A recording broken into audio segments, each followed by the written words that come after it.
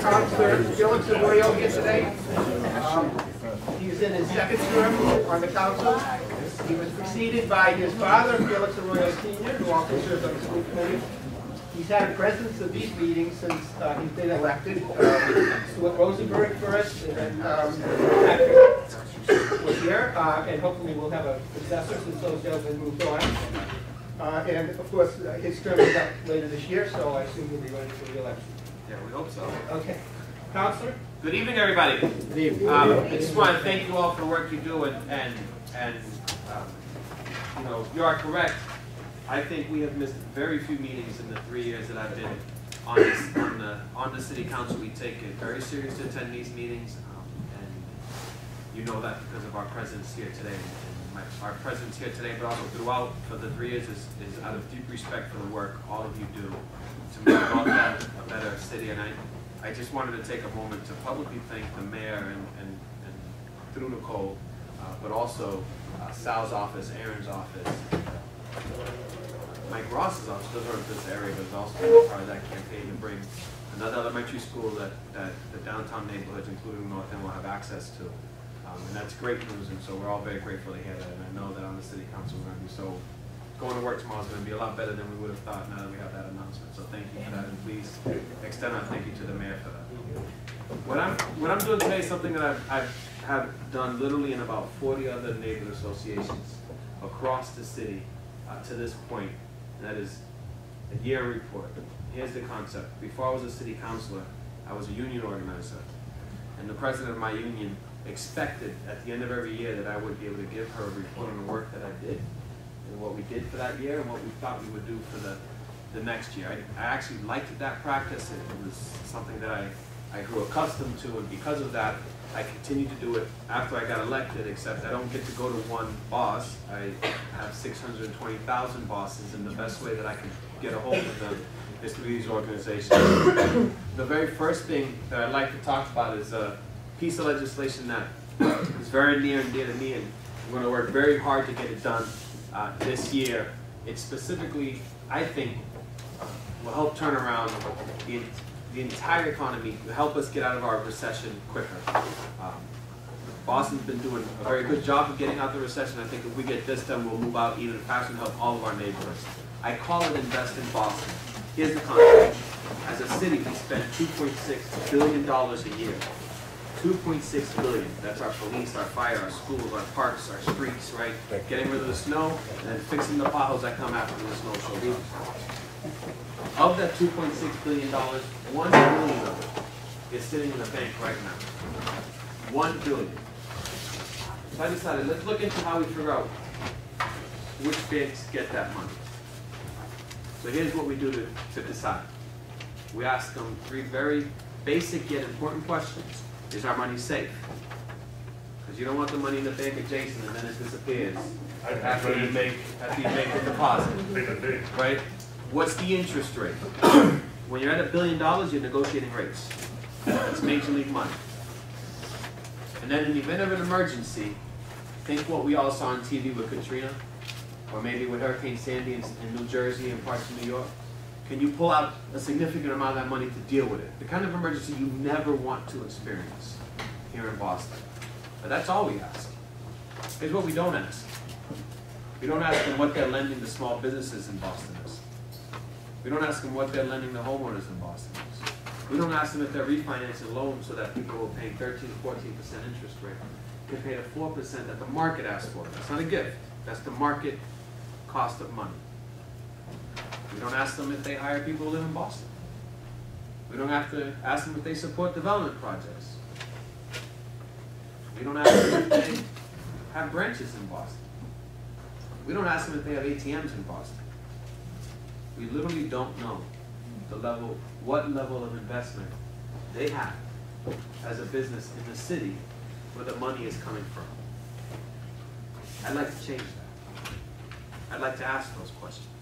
So the legislation I filed will say that when the banks come looking for that $1 billion in deposit, you can't think of a bank that doesn't want it. And when they come look for that deposit, they just have to let us know. They have to answer those questions so we can see what the level of investment in our neighborhoods are. The same neighborhoods that the money comes from. But then we'll go a step further. When those are answered, and we find out that Bank A, Bank B, and Bank C all are applying for the money, but Bank A is the one that's really investing in the city. It's really lending to small businesses and to homeowners. Well, then we would give Bank A preferential treatment on those deposits. The idea is, if I were a billionaire, every bank in the country would approach me and try to convince me that investing with them is in my best interest. They would define that by making me more money. That would be the definition of my best interest if I were a billionaire. Well, the city of Boston is that billionaire. But the way we get to define it is by helping all of our neighbors and all our communities do well. The same places the money comes from. The last piece to this legislation is that it creates a banking commission. They would have to meet in public.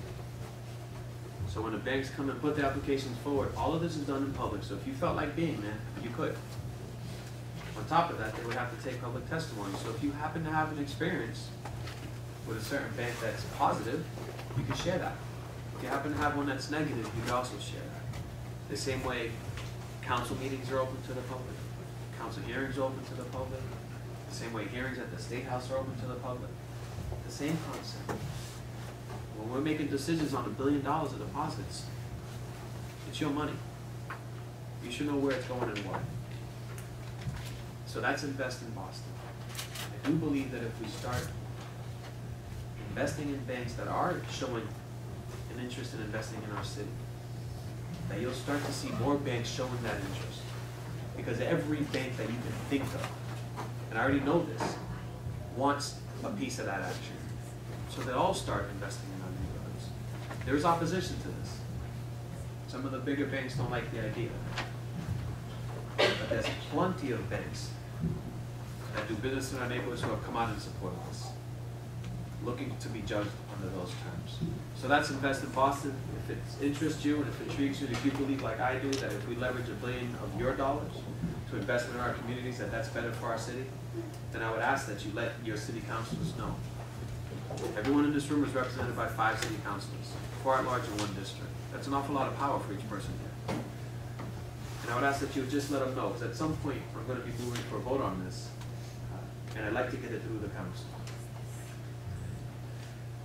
The next point I want to talk about work that I've done, and frankly this one is really not my plan to take. I'm just lucky enough to chair a committee called Labor, Youth Affairs, and Health. Because of that, I have the opportunity to lead the City Council's efforts around youth jobs. And it's really easy to do, because there isn't a member of the council who doesn't believe in youth jobs. And our city happens to be led by a man in Menino who is recognized as the national leader on the question of youth jobs. He's recognized as that. And here's why. Last summer, over 10,000 young people in the city of Boston were able to find a summer job. Over 10,000 young people per capita. That's the highest in the country. You should be very proud of that. Mainly because my grandmother had a little saying for me, which was, "Idle's hands do the devil's work." Right? We've all heard this. Maybe they weren't talking about you. Maybe they were talking about me. But hey, I know I heard it growing up. So the idea that 10,000 young people who otherwise may not have been doing something constructive had summer employment is something we should all be proud of. Here's, I'll give you the but. 14,000 young people applied for work.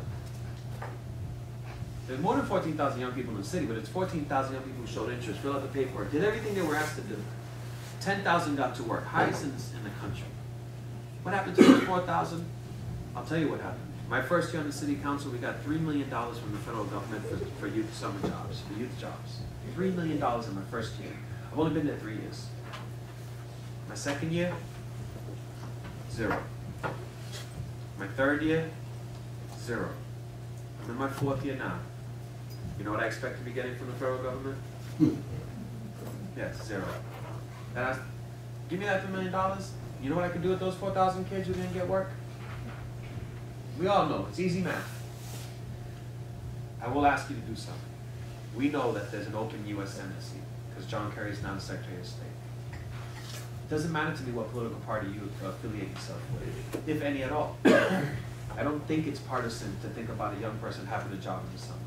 I don't actually see that as a very partisan issue. I would ask that you would ask anyone you're considering to support, because they're all going to ask for you to vote. Throw on the list, hey, young people in our city deserve these opportunities, and we'd like you to be a champion in Washington, D.C. to bring back the funding you used to. You don't have to even give me more. Just give me back what you used to do, not that long ago. The last piece I'll talk about, and I'll wrap it up, is that the committee I chair is called Labor, Youth Affairs, and Health. I said at the beginning, I was a former union organizer, volunteer youth coach. Actually, me and Aaron, your state rep, met that way. He was coaching the North End Dodger, and I was coaching the Jamaica Plain Angels. That's how we met before we were elected to anything. Yeah, I'll say that. And the health pieces I also was a healthcare organizer. I'm a lifelong Bostonian, I'm a lifelong asthmatic. We all know that that's very common. I'll say that because every person in this room, either you have asthma, someone in your family does, or you definitely know someone who does, who lives in this city. Why? Why is that the case? I reached out to Children's Hospital, our Children's Hospital, right down the street, right in Longwood Medical Area. And I just asked them, talk to me about asthma. You know what they said? Over 50%, 50% of the kids who spend the night at Children's Hospital do so because of asthma. Over 50%. Many of us are raising children now. Many of us have raised children. You can think of a number of reasons why a child might spend the night at a hospital. You don't want it to happen, but you can think of those reasons. All of those reasons added together don't equal asthma. Working with your district councilor, Salamatino, who's also a lifelong asthmatic, we've been moving a few issues, and one of them is going to be coming to the fore soon. The city of Boston is part of Suffolk County. Suffolk County happens to be the third worst county in the country when it comes to diesel pollution in the air. The third worst in the country. This country includes New York City, Miami, and Los Angeles, and they beat us. We all can think of the smog when we think of LA, right? You know that picture. Well, it's a myth. Boston's number 3. So we did more research. Why is that? And what does this lead to? It's not just asthma. Strokes, heart disease, cancer, all related to this pollution. So we ask you to go running outside, walking outside, bicycling outside. But you still have to breathe that air. You don't get away from it. You don't escape it. Turns out one industry is responsible for close to 50% of that pollution. One industry. Construction. Vehicles. What's coming out of the back of those vehicles is poison. And it's causing 40 to 50% of that pollution. That puts us number 3 in the nation. What are we doing about it? We filed legislation that would say that if you want to do business here in Boston, that you would do 2 things. One, have a vehicle that was built post '07. They figured it out by then, regulations were in place, and it's done. Those vehicles aren't emitting that poison. Or, because not everybody can do that, or a simple retrofit, for which there's federal money to do. For instance, waste management, the garbage collection trucks, complete overhaul, all on federal money. They're all retrofitted. If you do that, you do business here in the city. The city of Boston is leading the way. The city of Boston has already retrofitted its fleet. So when you see that fire truck or that street sweeper, it's been retrofitted. And so we feel if we did it, you should do it too. And that'll cut our pollution rates drastically. And then you'll start to see better numbers when it comes to heart disease, cancer, lung disease, and asthma right in our city. That's another thing I'd like you to talk to some of your councils about and make sure that they know your interest, if you're interested in that. The last piece, health-related, that I'm going to spend a lot of time this year on is, I do a lot of stuff with young people. And I can think of a number of things young people do that's really positive in our communities. We can all think of it. But I focus on the things I want to fix. What is that? Violence, substance abuse, suicides. You know that we have twice the number of suicides in Massachusetts than homicides? Twice. And that's completed, not attempted. Most suicides thankfully aren't successful. But completed suicides twice the number. What's at the root of this? I'm speaking general terms and I understand that. But what's at the root of this? For a lot of these instances, mental illness. Undiagnosed and untreated. Substance abuse. Many people self-medicating, whether it's liquor or an illegal substance. Violence. If you don't care for yourself, why would you care for the person next to you? Now violence becomes an option. Suicides. Again, not caring for yourself. Not having feelings for yourself that you should have. 20% of our high school students in the city of Boston, 20% admit to thinking about suicide. So if you think it's not happening at home, think again. That's 1 in 5. That's 1 in 5 who admit it. Would you admit it? You know the answer.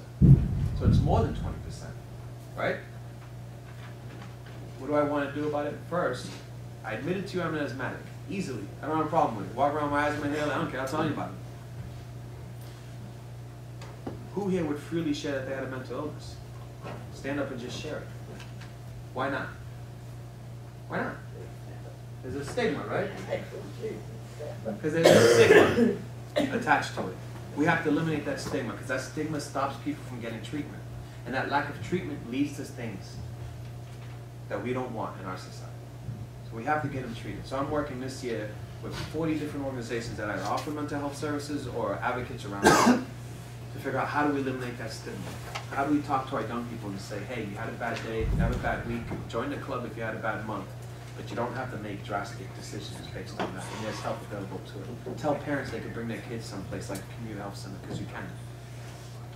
But we have to work on that stigma so that people feel okay accepting the fact that Junior might have something. Or that mom might have something. Or that your brother or your sister might have, or your friend. And that you can seek help for that. Those are the issues I'm focusing on this year. I just thank you all for your time. I would like to thank many of you for allowing me to do the job that I love because many of you were proactively helping me get there and helping me stay there. And I'm grateful for that. And I thank you. And if you haven't supported me in the past, I still would like to earn your support as we move forward. And I'm just so blessed and honored to be one of your city councilors.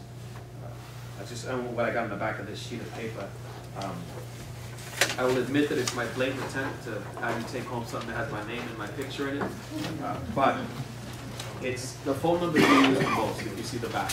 So I talked about legislation. I get right in the weeds on constituent services, and when 9 times out of 10, we're calling one of these people to try to get it done. I didn't want to, these numbers don't need to be a secret. You can have them. You can also call them yourself. They work for you just like I do. And frankly, if you call them as well as I call them, as well as Aaron, as well as Sal, as well as Nicole, more likely your issue will get treated quicker. So that's why you have it. But thank you for the time. I appreciate it.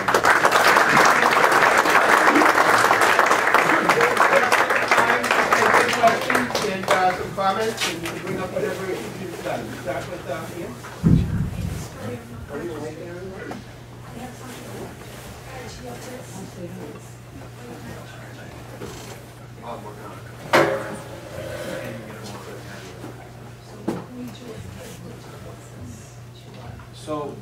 So the question was about late night trash pickup. I've been trying to get a home rule petition moved that would allow the city to regulate the hours of commercial trash pickup. I've been trying. It's strange, but commercial trash pickup is decided by the state. The hours are regulated by the state. Residential trash pickup is regulated by your city, which is why residential trash pickup tends to have between 7 in the morning and no later than 5 p.m. Usually 3 p.m. for most neighborhoods, the residential. The commercial is regulated by the state, and I can't actually think of many regulations on it that they've attached to it. Until that we get granted from the state the authority as a city to regulate those hours, we can't. We actually can't regulate it. I've been trying to move a home rule petition to give us that authority, because I can't think of a more local issue than trash pickup. That's clearly a local issue, but it isn't your urban legislators who are against you on this one. Many suburban legislators, for some reason, aren't willing to give on that.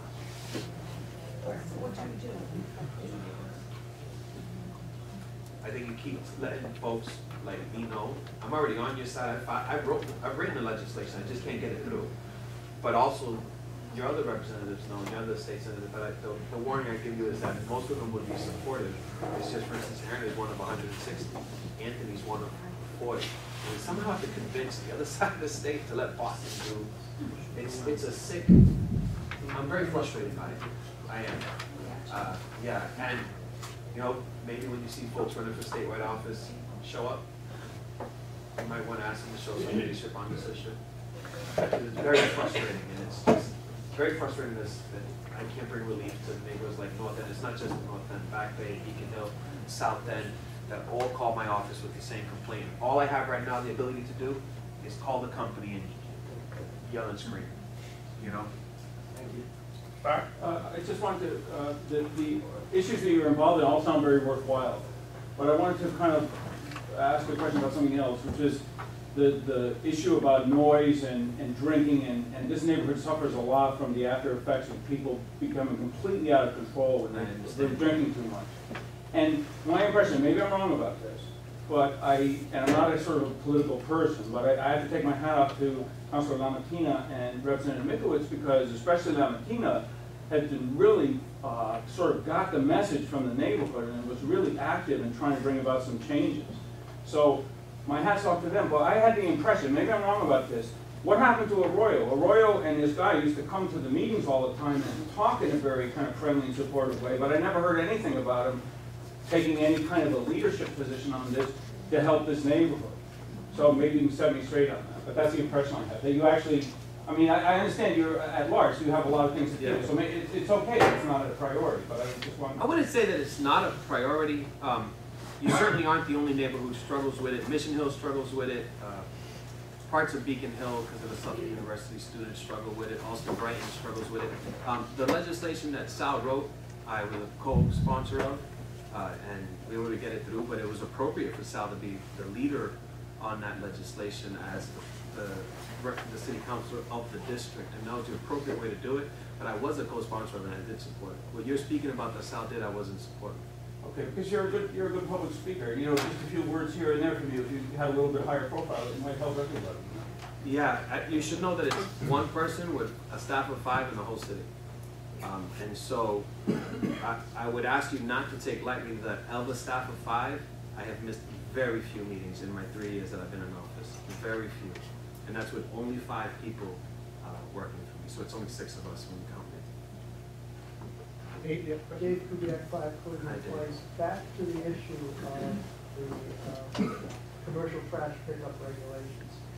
You're making it sound like the state legislators are against it, but has it actually been approved by the city council? Has the home rule petition been approved by the city council? And if not, why not? It was approved once in the 90s and ignored by the state. It has not been approved again.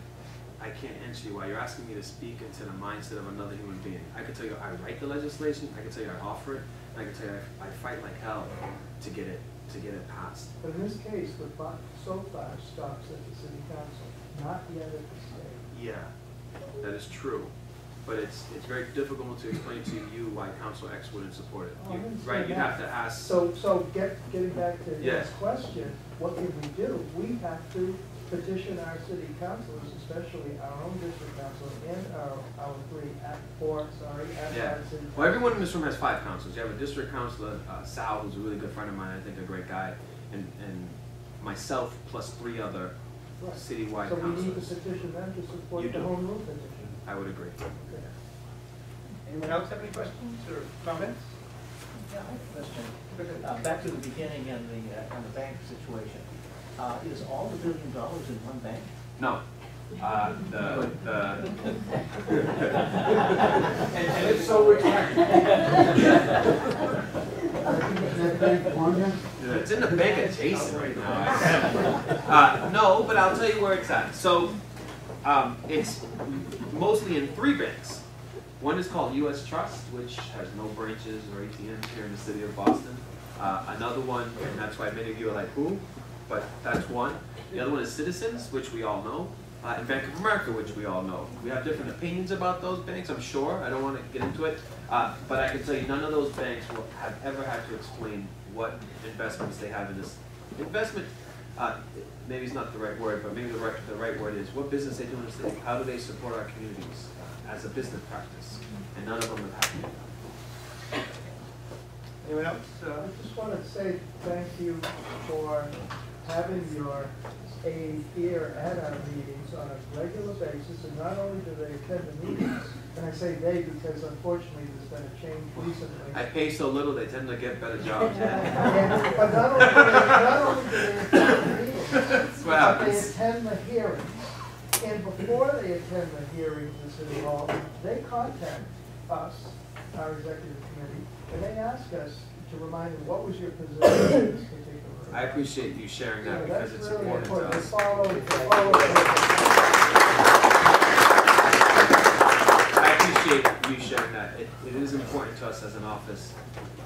Before I was a city councilor, like you, I volunteered in my neighborhood. I was in the Jamaica Plain Neighborhood Council, and I wanted elected officials to ask us what we thought because we were volunteering like you, right? We would move votes like you. I'm a little afraid what the vote might look like if you were voting to support or oppose me right now, but thank you. That's where it matters. But that's why we do it, and I just want to thank all of you for it. I mean, by the way, Victor over here, he's a diehard because we must call him 2 or 3 times a week to ask him what NEWRA's doing, and he's just been great to us. And thank you for calling.